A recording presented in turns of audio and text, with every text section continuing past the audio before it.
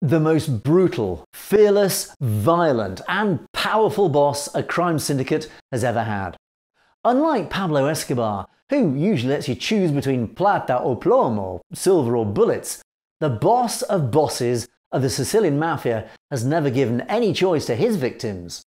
There's no love or feelings in this story, only brutality. The brutality of Salvatore Riina, il capo dei capi. So, as many other mafiosi, Salvatore Riina also used to have a nickname, actually more than one. The most famous is Toto, which is a common nickname in Sicily for those named Salvatore. Another was U Curtu, which means short man. In fact, Salvatore Riina was a very short man since he was only 1,58 meters. But the most descriptive nickname was definitely the way Riina used to be called by his rivals, the Beast. And you should check out our other videos on mafia nicknames, which are actually pretty interesting. So in 1958, when relations between Michele Navarra and Luciano Leggio started to collapse due to a difference in opinion in the way of conducting business, Navarra organised an assassination to get rid of Leggio and his loyal men, which included Salvatore Riina. Obviously, Leggio's clan managed to survive, otherwise our story would end here. And after a month, they struck back. Michele Navarra was assassinated in the street when 7 killers armed with machine guns shot his body 92 times. Amongst them, there was Salvatore Riina, who was already in charge of the operation. And after the assassination of Navarra, Corleone wasn't actually in the hands of the newcomer. It was only in 1963, after murdering 58 people, Luciano Leggio was the new mafia boss of Corleone, and his 3 young soldiers were no longer farmers. Provenzano and Bagarella were underbosses. Riina was acting as the right arm of Luciano Leggio. Corleone and the surrounding areas were conquered. Despite Luciano Leggio and his Corleonesi controlling quite a large territory, Corleone and the nearby areas were not actually offering real business opportunities.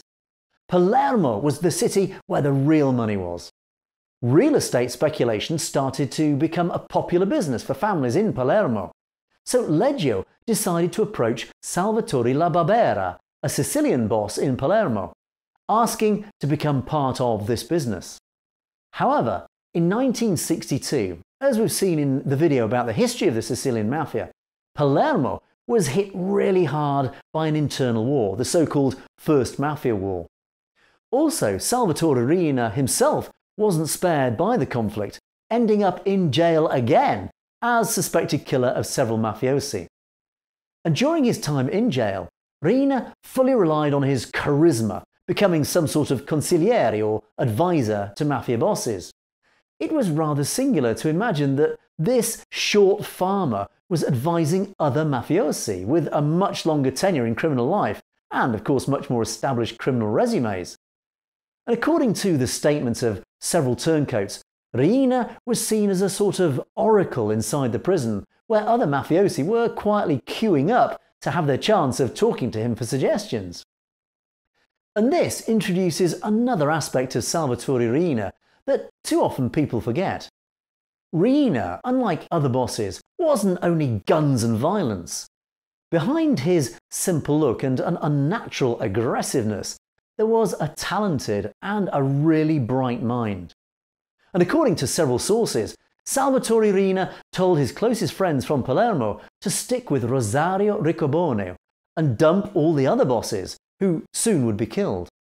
Well, this prediction came true 20 years later when Riccoboni, together with the Corleonesi, won the Second Mafia War, before Riina decided to also eliminate his untrustworthy allies. But we'll see this later. During these years in jail, Riina also established important connections with other mafiosi, like Gaspare Mutolo, who, after becoming the key player in the Sicilian mafia's heroin trafficking, decided to collaborate with the Italian justice, providing unbelievable evidence on the relations between the mafia and the politicians in Italy.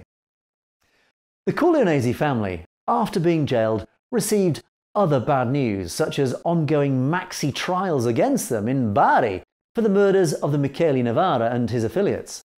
However, After receiving a threatening unsigned letter, the president of the court indicting Salvatore Riina and his friends decided to acquit all of them.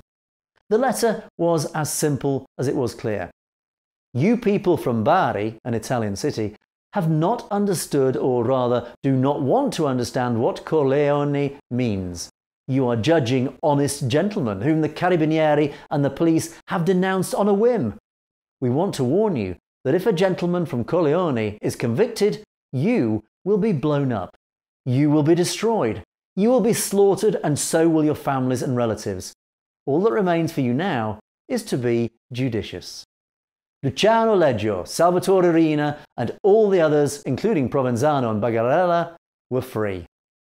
However, once back in Corleone, Salvatore Riina was arrested again and relocated to Bologna on house arrest.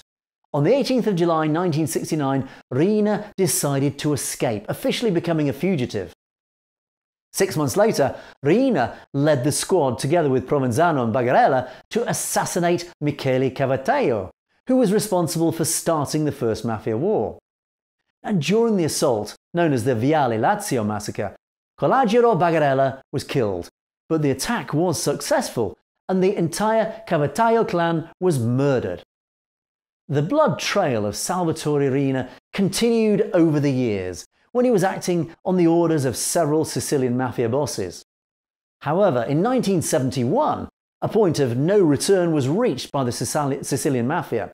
For the first time, Cosa Nostra ordered the killing of a government official. Riina was in charge of the gang who murdered Pietro Scaglione, the head of judges of Palermo. Now, as mentioned before, this represented the first time the Sicilian mafia intentionally killed a man who was part of the Italian institutions. In other words, the mafia had officially declared war against the Italian government. Now, two important events happened in 1974 which changed forever the life of Salvatore Riina. The first one was the wedding of Riina with Antonina Bagarella, sister of Leoluca Bagarella, another member of the Corleonese family. Now, the priest who celebrated the ceremony was the cousin of Frank Three Fingers Coppola, a notorious drug trafficker and ally of Luciano Leggio. But that's not all. The priest, Don Agostino, wasn't only the cousin of a mafia boss, but also an affiliate of Cosa Nostra, specialising in kidnappings. Now, it may sound crazy, but it isn't that crazy. The involvement of the Vatican with mafia families is actually well documented. And I wouldn't rule out the possibility that we'll make a video on this as well sometime in the future. However, let's get back to our story. So, Salvatore Riina got married to Ninetta Bagarella, and the couple had the first child shortly afterwards, Maria Concetta Riina.